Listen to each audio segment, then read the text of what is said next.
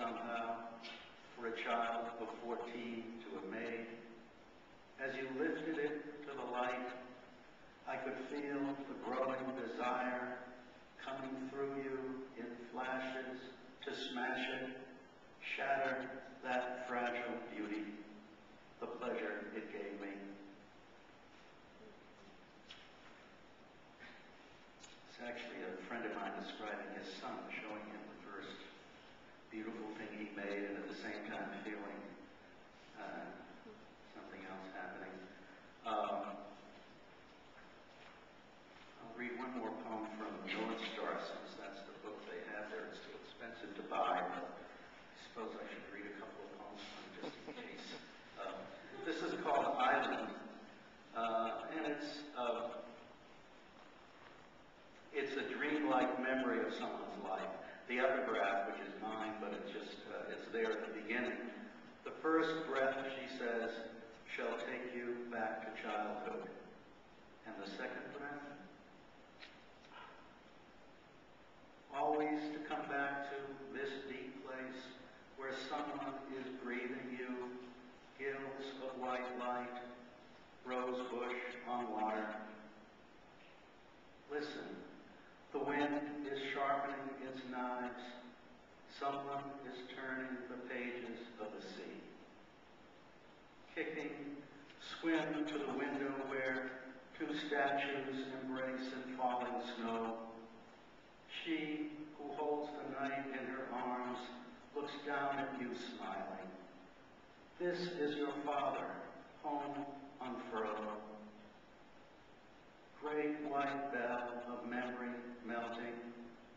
Out of the cloud factory come the women in their skirts of evergreen, gathering from the foaming shore Lithuania's electric honey, amber of invisible bees. All night the dark shades circle overhead, blankly black and shining, shining. Every day's an alibi, they say. Even nothing has a mother.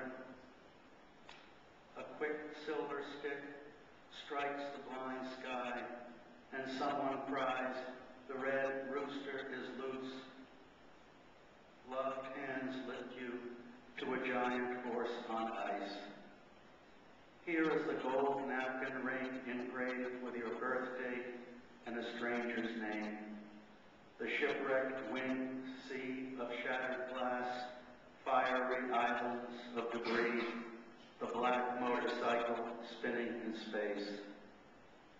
Here is blood and milk, alluvial murmurs of a moon, the single white stone no one atones for. Who rescues you? A boy with small ears, whose name contains the mother of waters.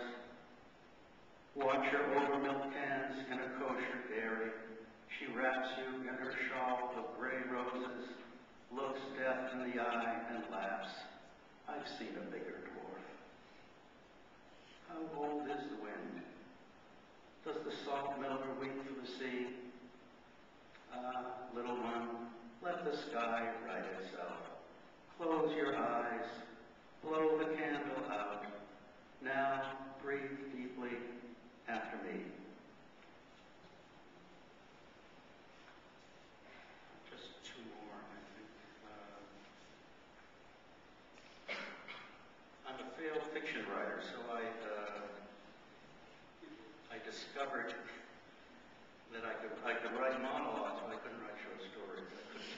The middle, I was great at beginnings and endings, but the middle is what fiction is all about, and I was helpless. So when I was 35, I discovered my whole life I'd been trying to write poetry and didn't know it. It was an extraordinary embarrassment. Wasted 35 years failing. So not that I succeeded, but and this is one. There were very moving poems about the Navy. I avoided the service during the Vietnam years, but I didn't avoid the horrors of Vietnam, and they kept surfacing. In 1986, I was taking a bus ride somewhere, and there was a man sitting beside me who started talking in a very angry way.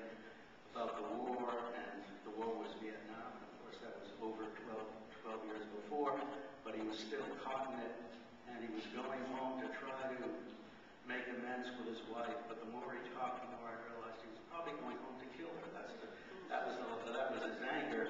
And when I got off at my destination, for the next couple of days, I listened to hear whether in Chicopee Falls there had been a murder. There hadn't been, so who knows what happened.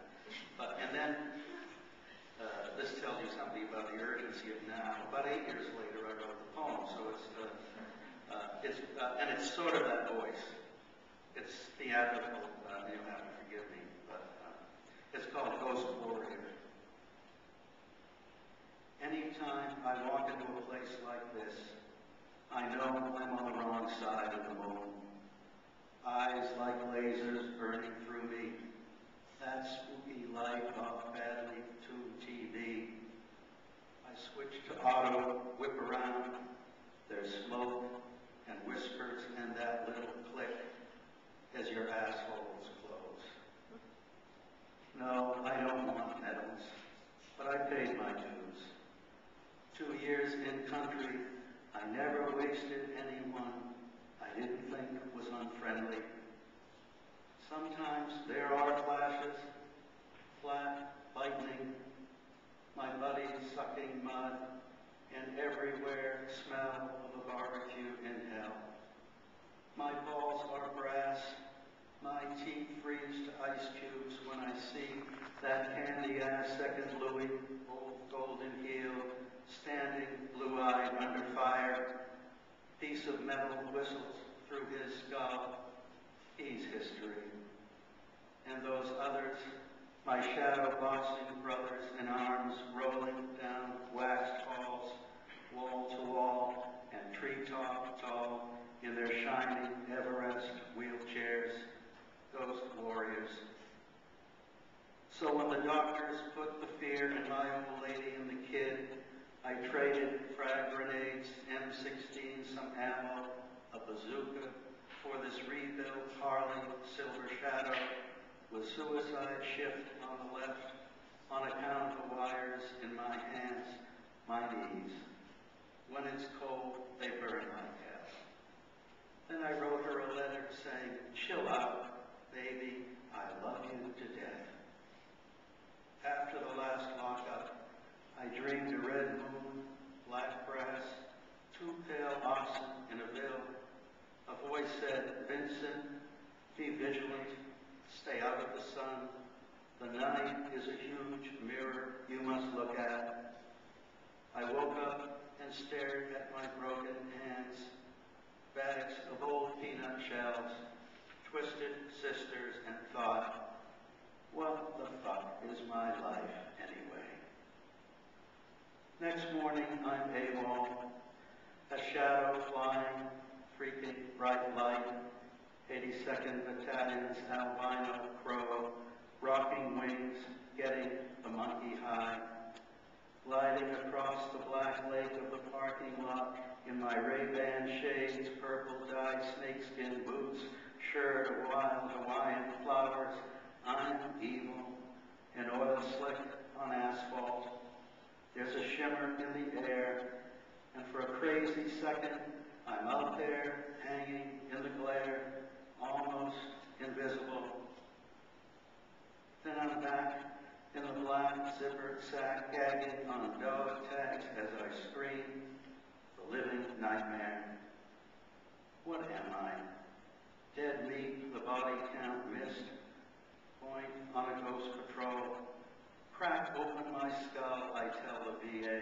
Bet you'll find someone fucked with the circuitry.